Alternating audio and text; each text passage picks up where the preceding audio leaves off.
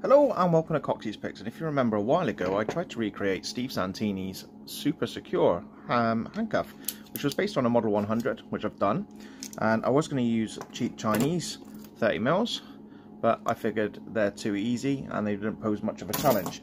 So what I did instead is I've got hold of some 30mm from Masterlock, and the idea is that these will then fit through, and you need to pick the lock.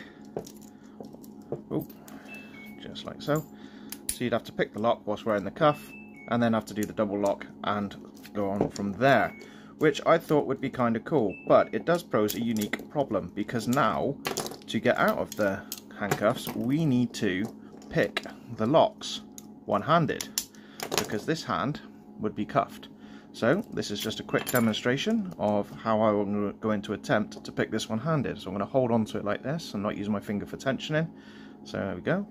And I'm going to be using Covert Instruments. This is the 0.30, and this is a hook. Well, it's more of their monkey's paw type. I'm going to place it in. I'm going to use my pinky, so pinky's out, and I'm going to use my pinky to provide the tension, and then I'm going to move the pick backwards and forwards and pick the lock as I go.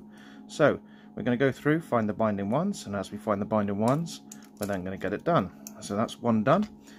What we need to do is then do it again, because I'm going to be needing to do it twice.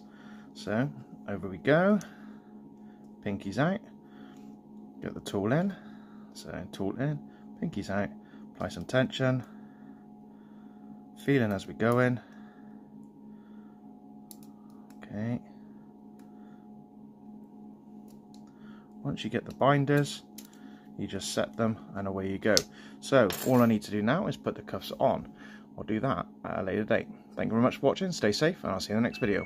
Goodbye.